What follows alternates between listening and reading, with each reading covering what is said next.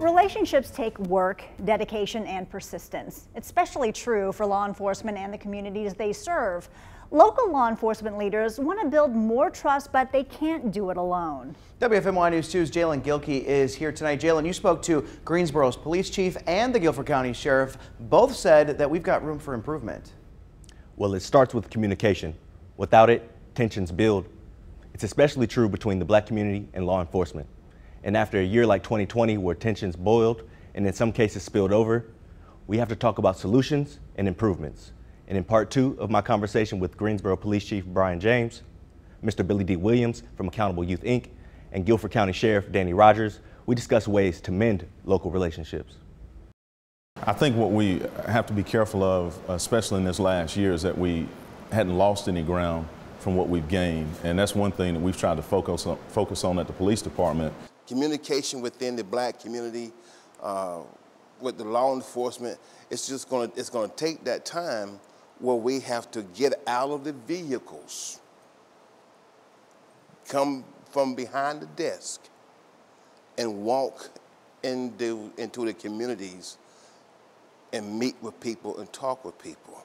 There is a relationship there in which we have an open line of communication with the police department as well and into the black community. Like, they're willing to talk to us, but that doesn't take away from the fact that there is a violent element that needs to be addressed.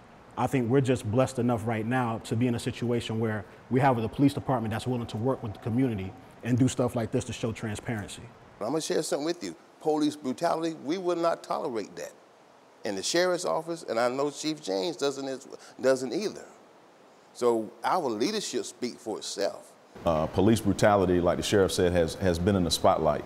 I don't tolerate it, the sheriff doesn't tolerate it. But then you also have to look at the things that actually bring law enforcement officers to your community. However, it's going to take more than an hour-long discussion. It's a collaborative effort from every officer and deputy on staff, as well as every one of you at home. This works and gets better if we all work together. To speak candidly, the way that we are raised in these communities that are heavily affected by the violence, we're raised to not trust the police, to speak honestly. We're raised to not talk to the police, right?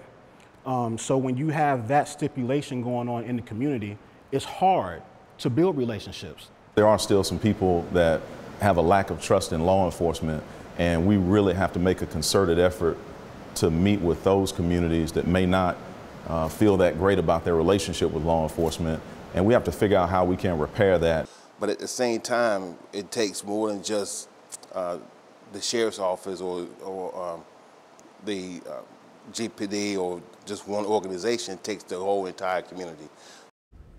Each and every one of us make up this community. These issues are real and personal to me on many different levels. We have to want to be better and then try to be better and then eventually become better if we want our communities to thrive once again.